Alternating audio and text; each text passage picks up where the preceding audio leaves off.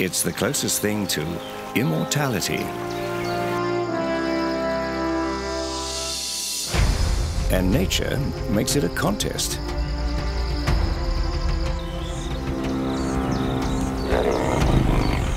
Awarding mating rights to the strongest or the most talented,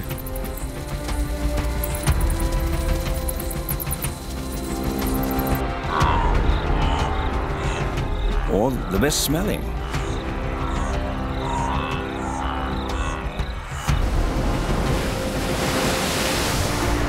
Or maybe just the one who gets there first.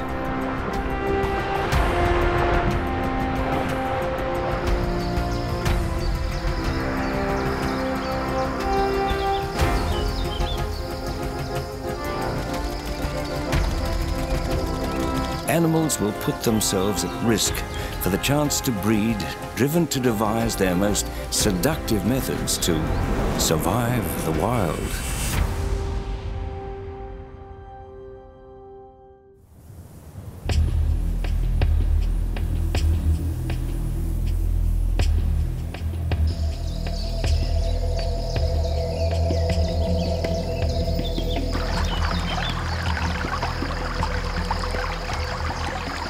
Giraffes are so tall, they can see into the future.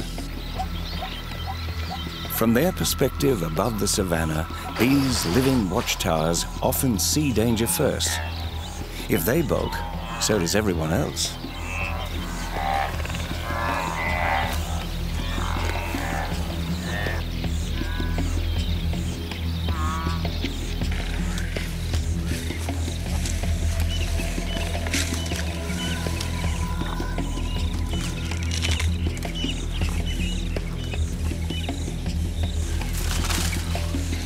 But this time of year, they've got more on their minds than lions and leaf eating.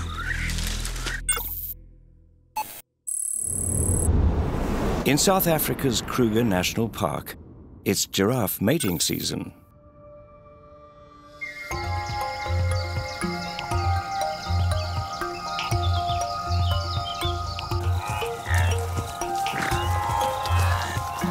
The recent rains have brought the landscape to life.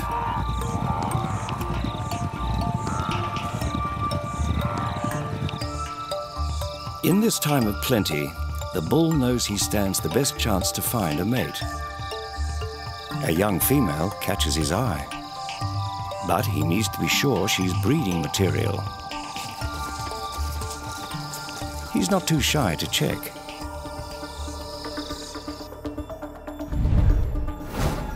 To see if she's in heat, he nudges his head against her backside, prodding her to urinate.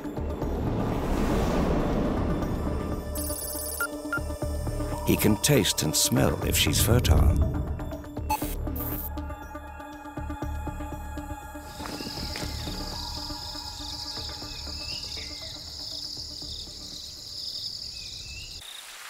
This doe is good to go, but she's no pushover.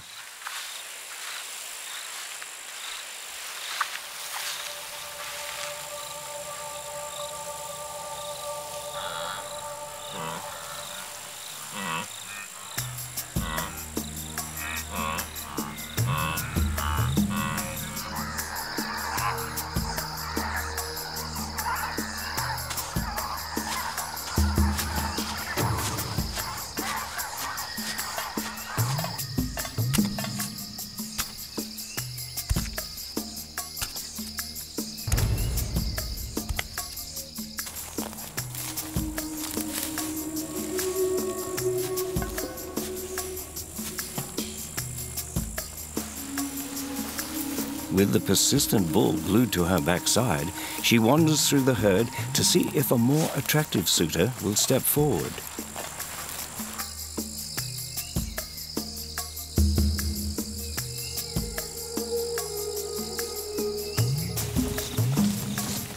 Her strategy's working. This fellow falls for her charms.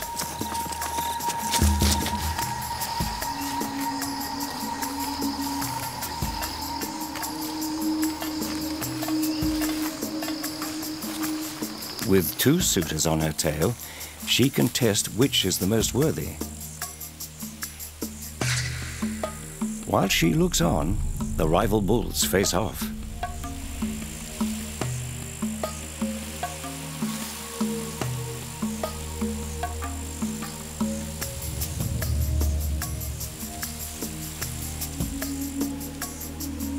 They start slowly, prodding each other. If neither of them backs down, the long-necked Lotharios come out swinging.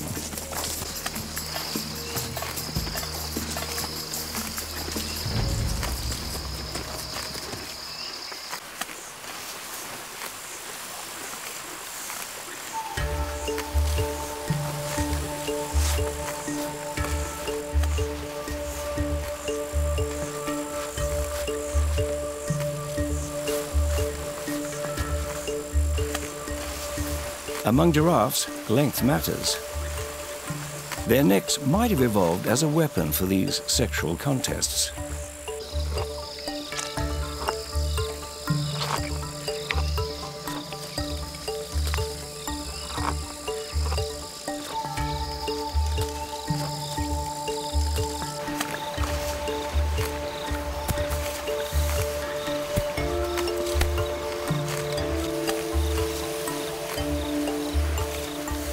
The shorter-necked rival concedes. The original bull has proven his valor. Now he can claim his prize.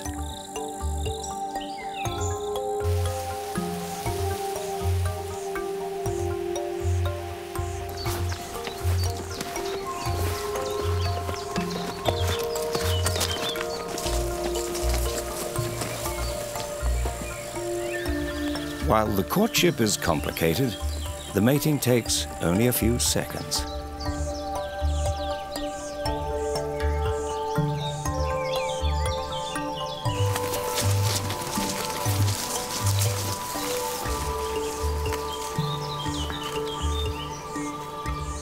But the whole ritual assures that the strongest male in the herd gets to continue his bloodline.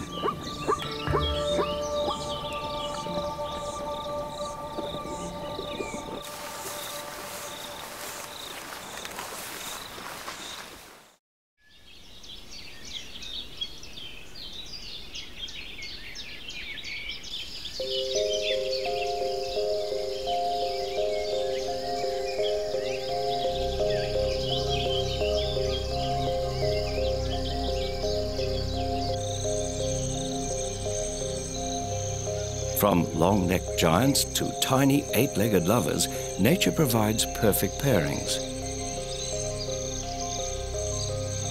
For some people, the only thing more disturbing than spiders is the thought of spiders having sex.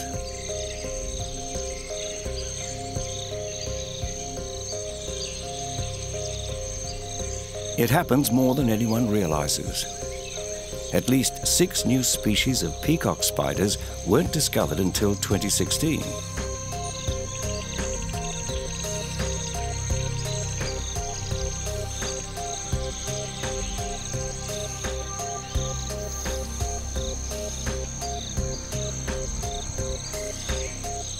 About the length of a grain of rice, these amorous arachnids perform a dance that one of their lives depends on.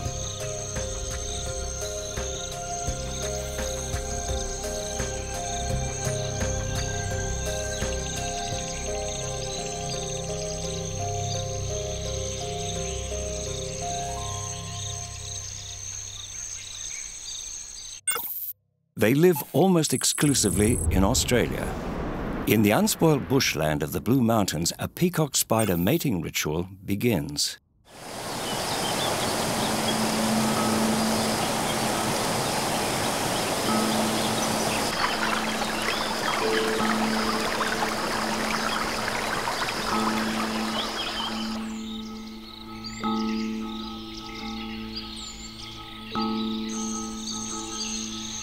This male is on the lookout for a mate.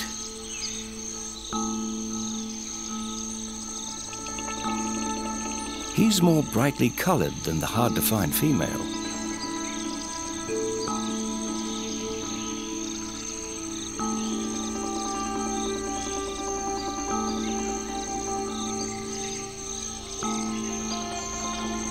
And he can't see very well despite his 8 eyes. Still, somehow he spots her and cautiously approaches.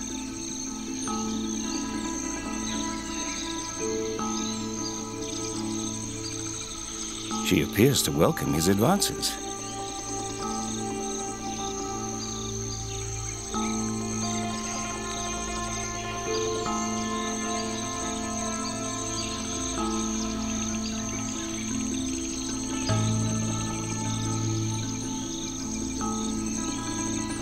He cautiously begins to court her, though the budding romance can quickly go pear-shaped.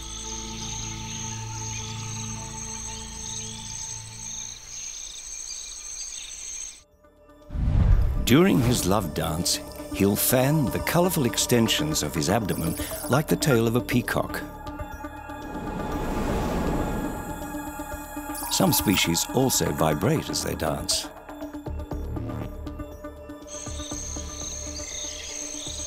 If the female doesn't like his act or isn't interested in the first place, she could end the show by eating him.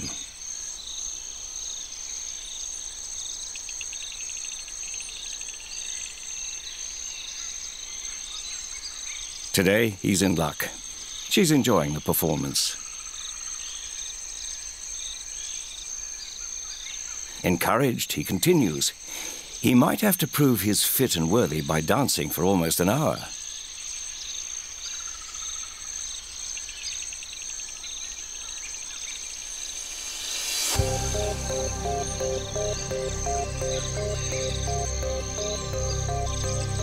And all the while, he needs to be ready to leap to safety should his audience change her mind. The peacock spider's seductive dance has rarely been caught on camera. The female will mate with only the best dancers because good dancing means good genes.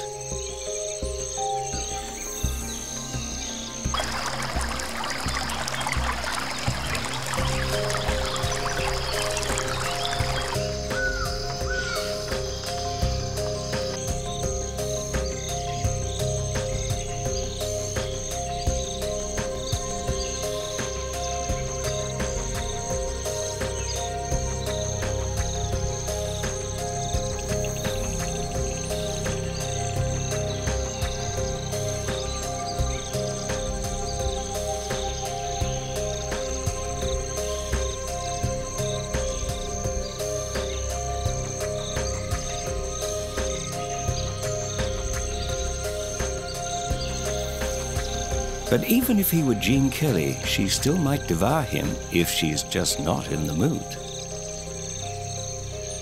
But if he succeeds, he'll have passed his talents to his heirs.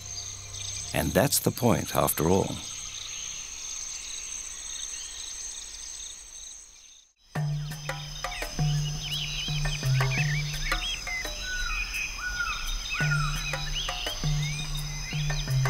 While the male peacock spider performs his dance of love, in another part of Australia, an even more stimulating mating ritual is underway.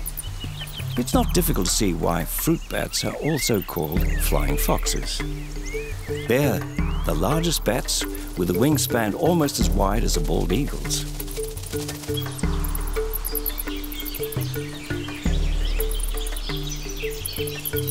Unlike their relatives that gobble insects or sip nectar, fruit bats mainly eat fruit.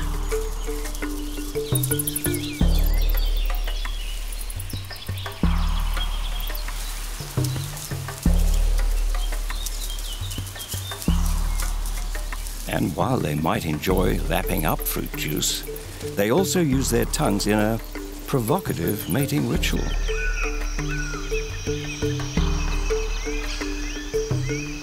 In Queensland, Australia, in the Jardine River National Park, the bats begin their ritual. Viewer discretion advised.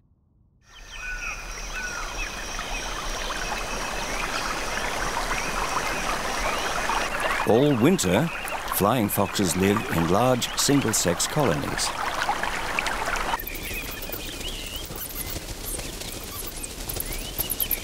But come summer, mating season, all that changes. Swarming together in their thousands, the bats have no shortage of potential mates.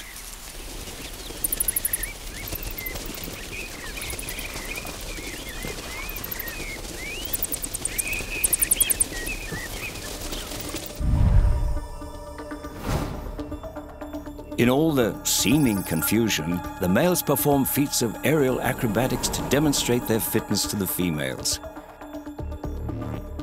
Scent glands on the male's shoulders might bolster their sex appeal.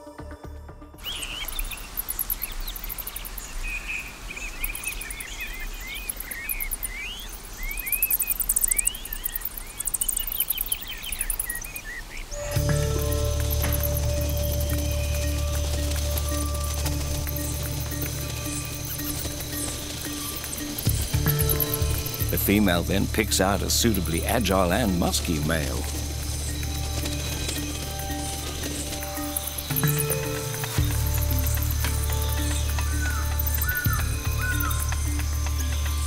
They settle into a relatively quiet roost within the trees to begin mating.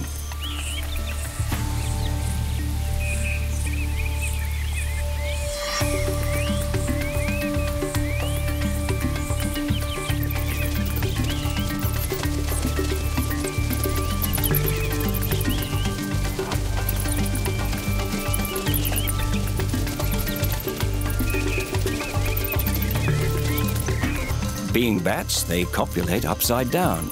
But before they get to that, the male performs an act unknown to almost any other mammal: oral sex.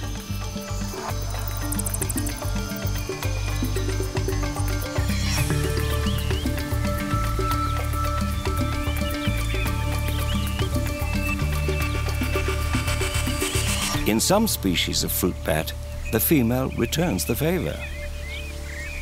The saliva might disinfect against bacteria or chlamydia, or the action may prolong the mating time, increasing the chance of fertilization. When the male senses the female is ready to mate, he moves behind and embraces her, pinning her wings and biting her neck.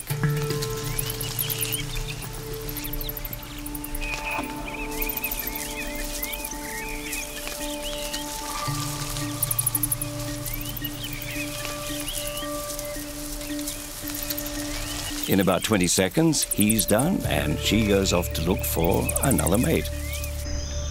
And another.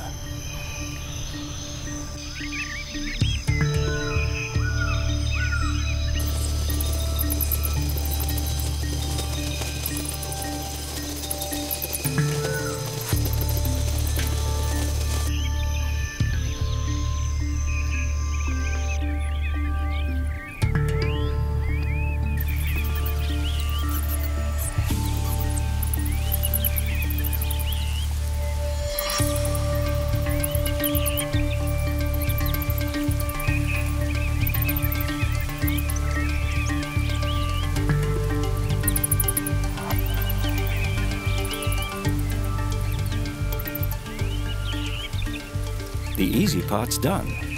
She'll delay her pregnancy until spring, then finally give birth to a single pup, which she'll have to carry around on her flights for 6 weeks until it can manage on its own.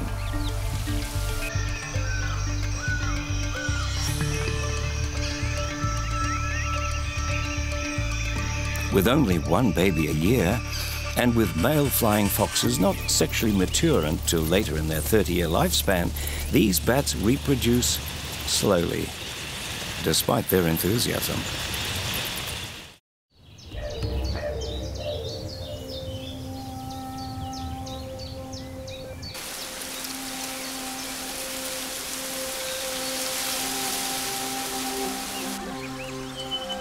The forests of Australia are ripe with mating strategies. Even drowsy koalas join in. Koalas eat nothing but slightly toxic, hard to digest, barely nutritional eucalyptus leaves. So, who would blame him for sleeping up to 22 hours a day? But when he's not eating or sleeping, he's energized by his urge to mate. For this young Joey, the breeding season means the time's coming to stop clinging to mum and start eating and sleeping on his own. Because mother will soon be pregnant again.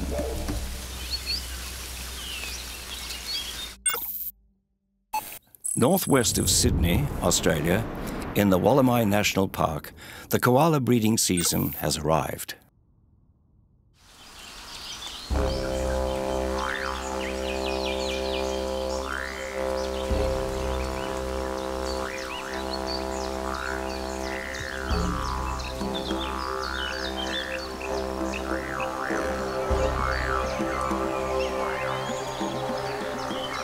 From August through February, this fellow puts his solitary life on hold to find a mate.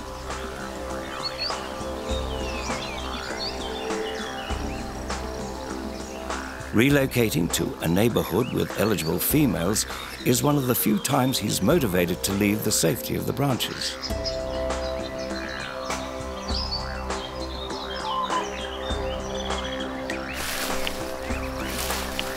On the ground, he's an easy target for dingoes, dogs, or foxes. So he's anxious to return to the trees as soon as he can.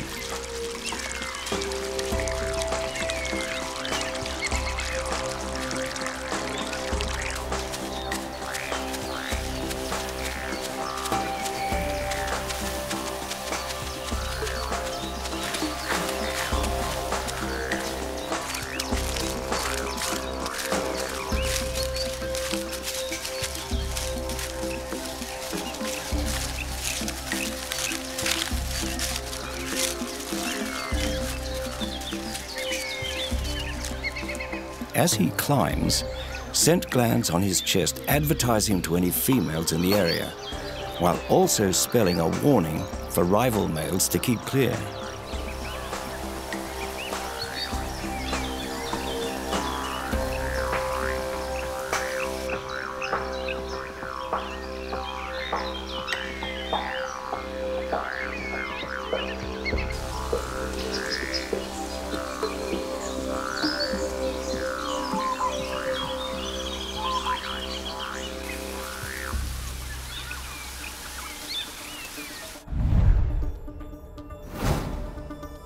Hidden in the trees, he uses his voice to serenade interested females.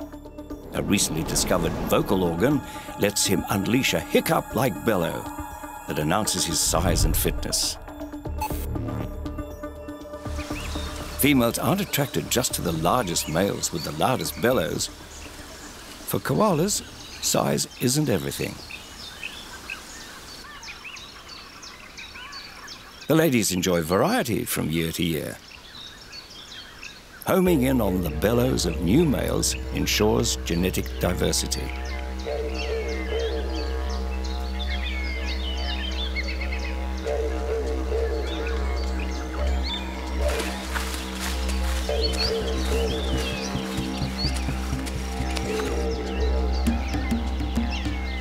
The choosy females reject more mates than they accept.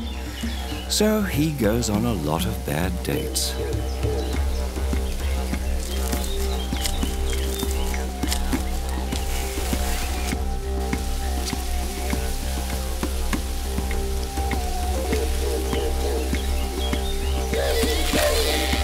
Resoundingly rejected by this female, he retreats before he gets badly scratched.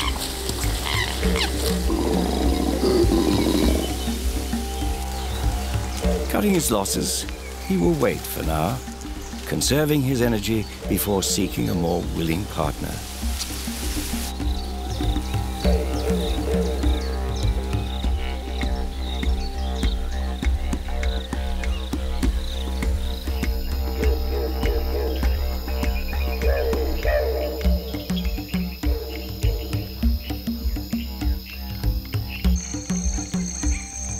Maybe he'll find romance in the moonlight. And so he has. She invites him up.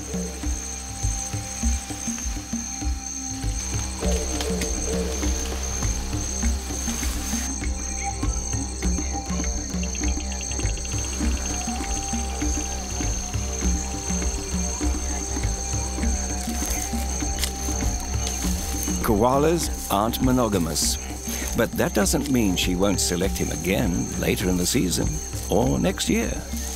But until then, he'll have plenty of time to rest and get ready.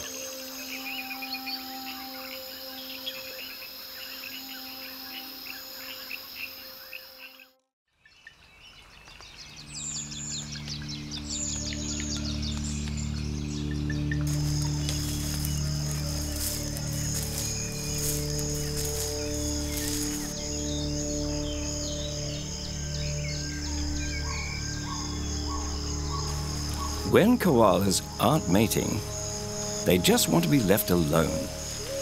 And that's probably the only thing koalas have in common with tigers. Tigers, the biggest of the big cats, live solitary lives. And when these predators meet, it is typically for one of two reasons: to fight or to mate.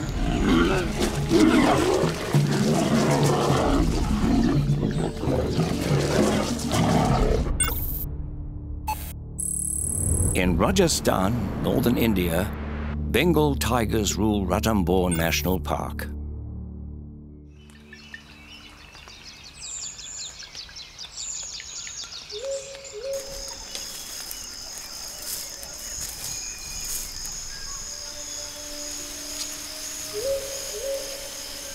This restless female prowls the fringes of her territory.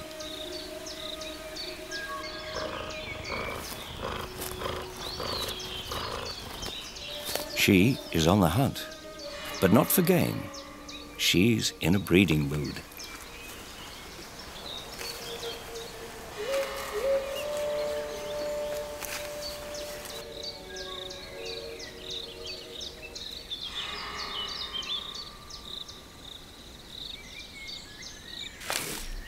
She advertises for her position by spraying urine and scraping trees so males in neighboring territories can find her.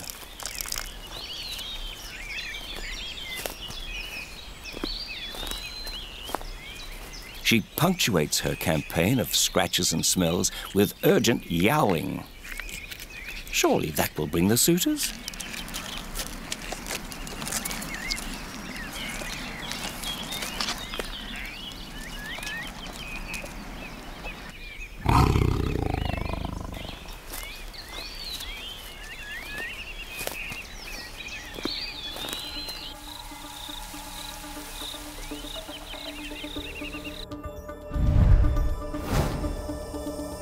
Female tigers routinely mark their turf. But just before they begin estrus, they do it more frequently. And the scent is different to tip off the males.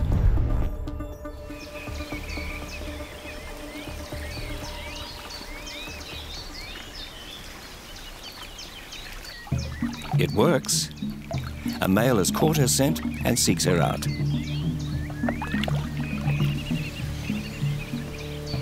He crosses into her territory.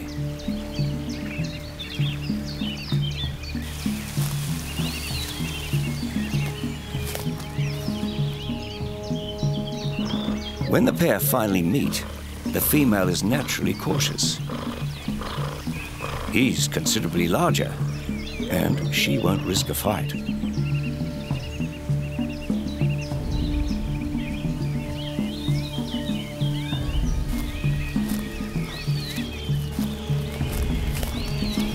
But he makes his intention clear.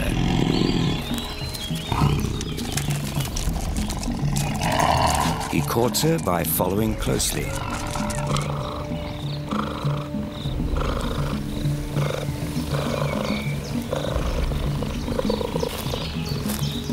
The act of mating makes her fertile, so he'll keep at it over the next 5 or 6 days.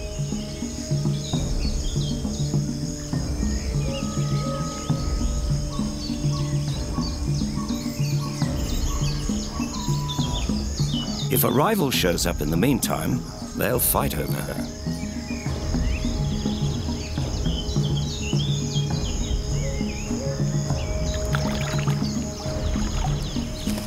When she's ready to mate, She lies down in front of him.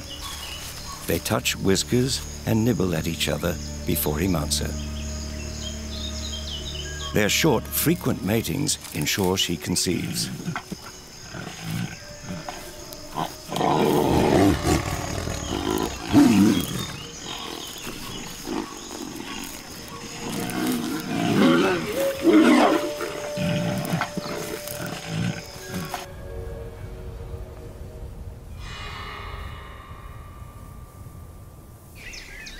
When the time comes, the two part ways, returning to their solitary lifestyles.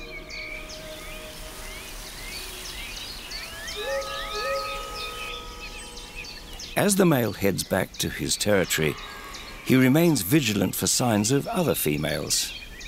He must be ready if the opportunity presents itself again.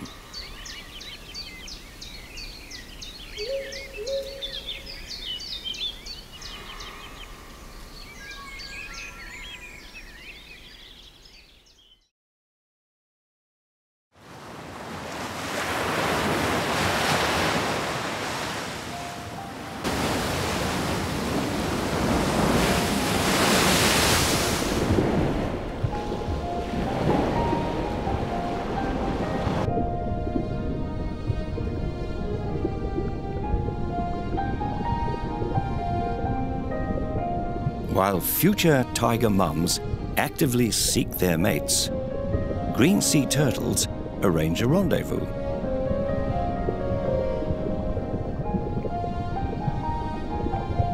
Sea turtles have plied the world's oceans for over 100 billion years, so they must know a thing or two about successful mating.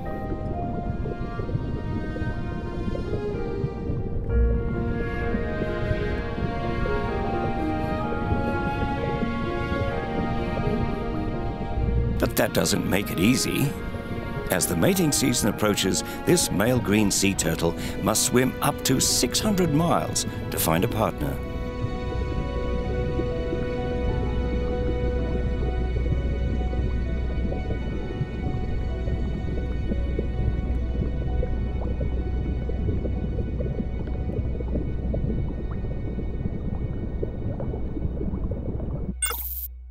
Off the coast of northeastern Australia, Heron Island within the Great Barrier Reef is his annual destination.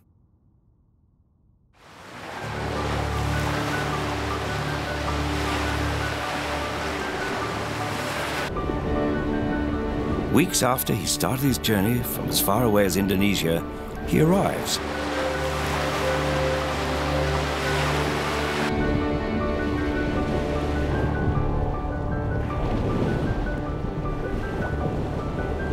The island is the ancestral nesting site for females who'll soon be arriving in a mating mood. So, he waits.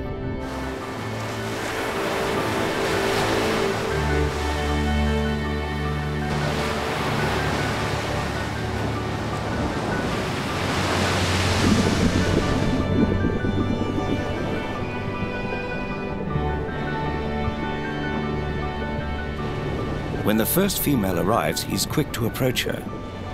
They won't be alone for long.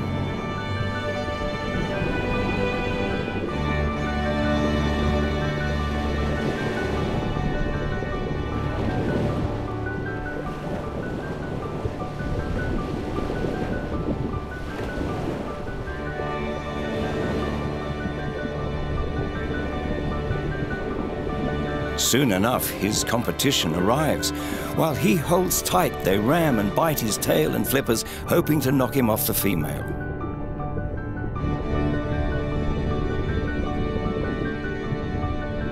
He's helpless to fend them off. Using his claws and all his strength to monopolize his mate, he clings on and endures the attacks until the female makes the break.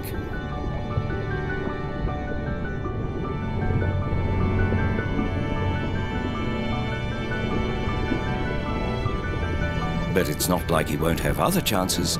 Females outnumber males, and they both aim to breed with as many partners as possible.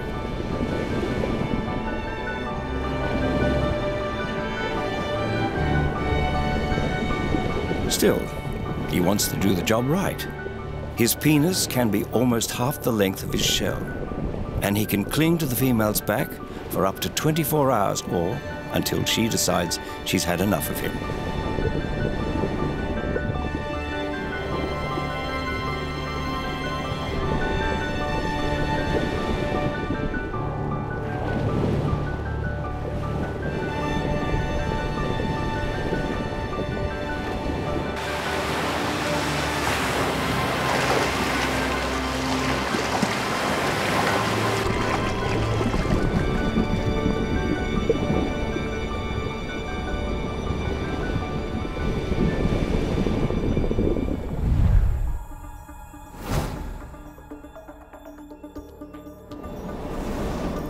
Female green sea turtles can store sperm for months in the long passageways leading to their ovaries. Sperm from multiple males might compete in her oviducts, ensuring genetic diversity.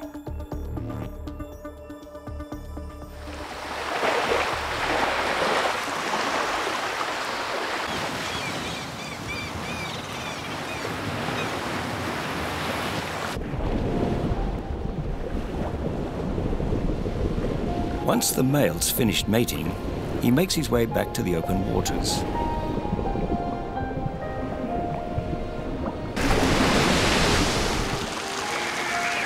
For the female, the test of endurance has just begun. Along with others, she laboriously drags herself ashore on the same beach where she was born. Her strategy, like her mothers before her, is to safely bury her clutch of as many as 200 fertilized eggs. She returns to the water. The eggs and hatchlings are on their own now.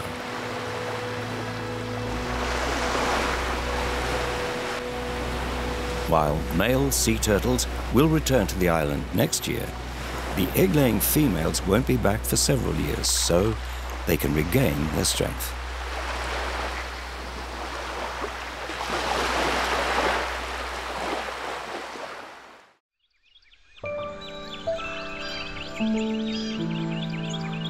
When it comes to long-distance romance, sea turtles aren't the only ones who must cover a lot of ground.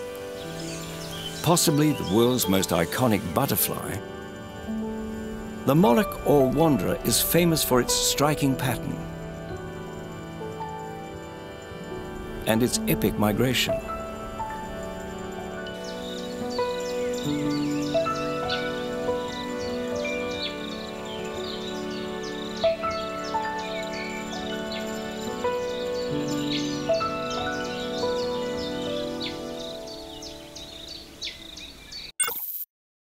For many, the Odyssey begins near the United States border in Canada's Algonquin Provincial Park.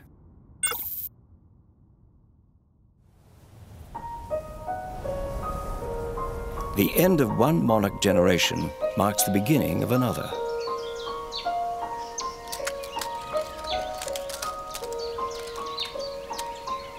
As their butterfly parents die off, new caterpillars emerge from eggs laid on the underside of milkweed leaves. They come into the world ravenous. Over the next 2 weeks, the caterpillars gorge themselves on milkweed, their only food. They'll grow almost 3,000 times their original size.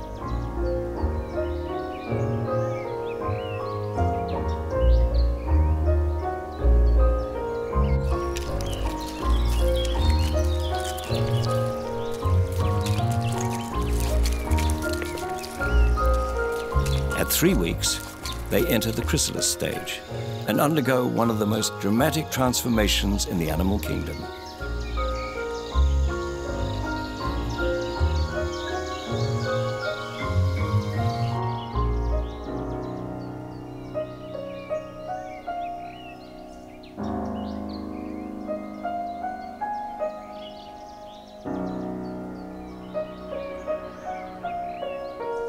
At about week 5, it's the end of the world for the chrysalis, but the butterfly's life has just begun.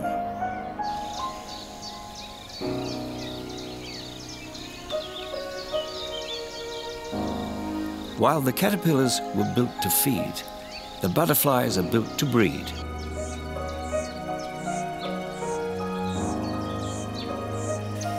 They live just a few weeks, mating and laying eggs. The cycle repeats several times until a special generation emerges, the migration generation.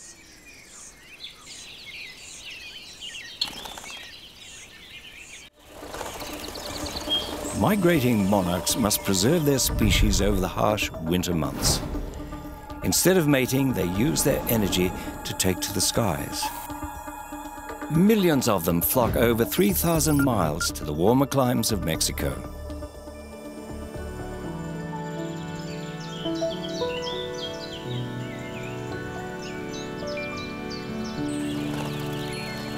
Astonishingly, while this generation has never been here before, they arrive on the same grounds used by their great-grandparents.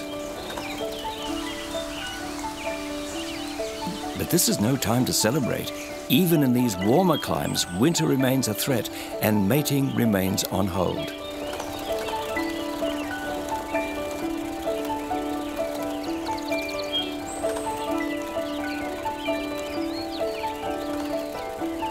Massing together on tree branches, the butterflies pool their body heat to protect each other from the elements.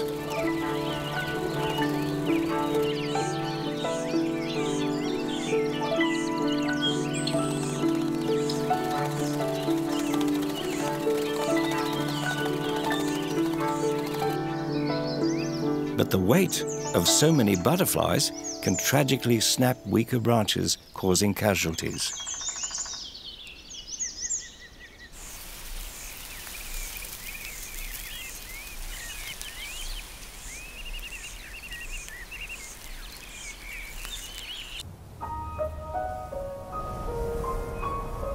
For those who make it through the winter, spring heralds a frenzy of breeding.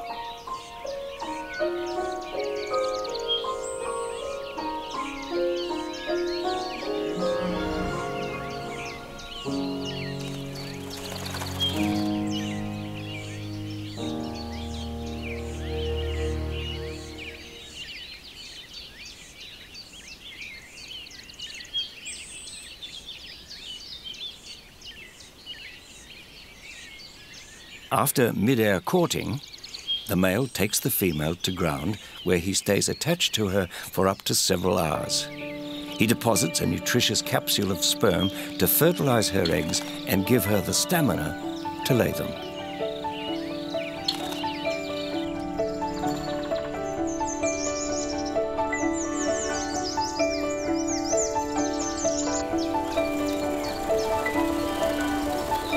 After mating, they start on the homeward journey.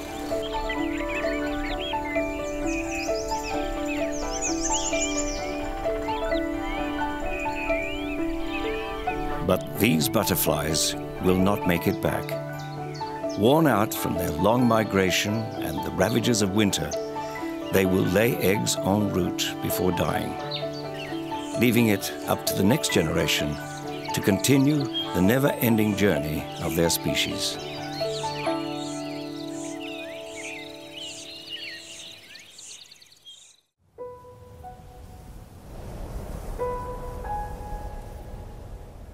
While monarchs flutter across the new world, in Africa, another colorful mob starts a new generation.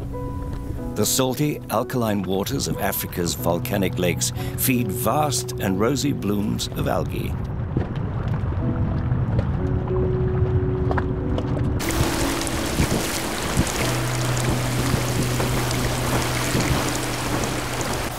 Which in turn feed almost equally rosy flocks of hungry birds, flamingos.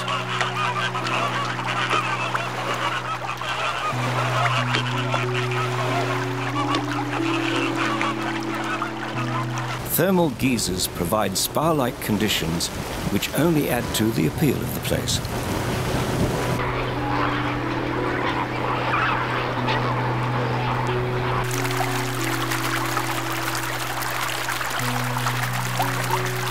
But they haven't really come for the food and a warm soak. The real reason for their gathering is about to become clear.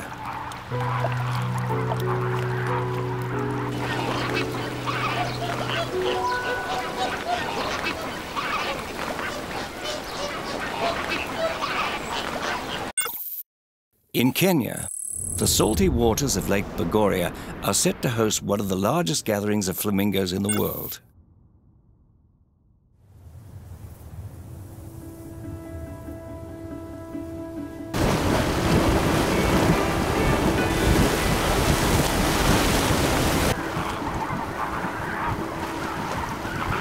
As the numbers of these elegant wading birds swell around the steaming geysers, things are about to get even steamier.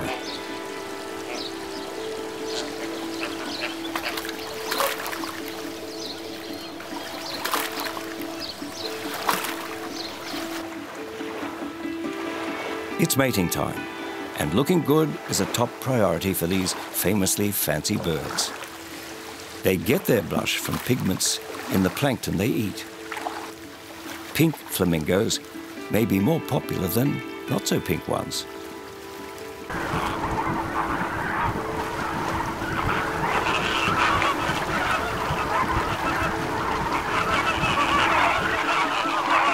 They gather by the hundreds of thousands, like a massive singles bar, each one looking to pair up.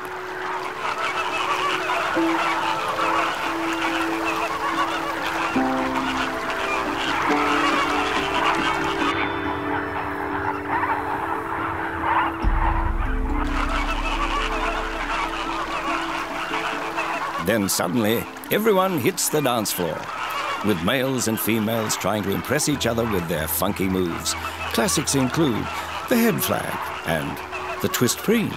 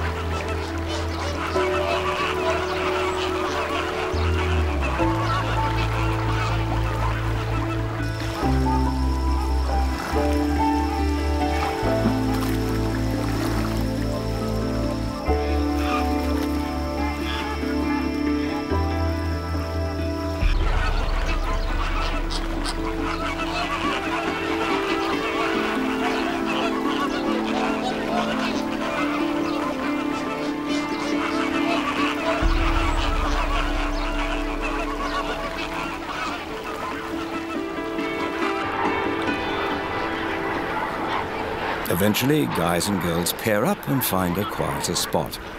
Despite their penchant for huge crowds, flamingos are thought to be monogamous. All the couples will raise their chicks at the same time.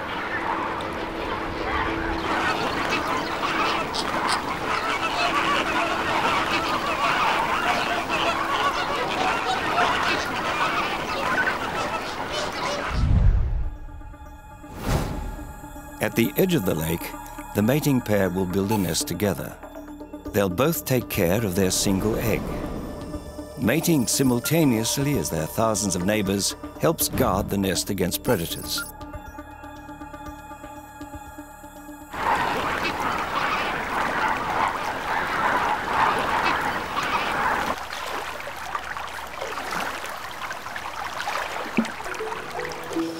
As mating season draws to an end, the flamingos return to feeding. But rather than coloring their lustrous coats, this time they regurgitate a liquid meal to feed their chicks. In a few weeks, when the chicks become independent, the adults will separate and move on. They won't return here until the algae blooms again.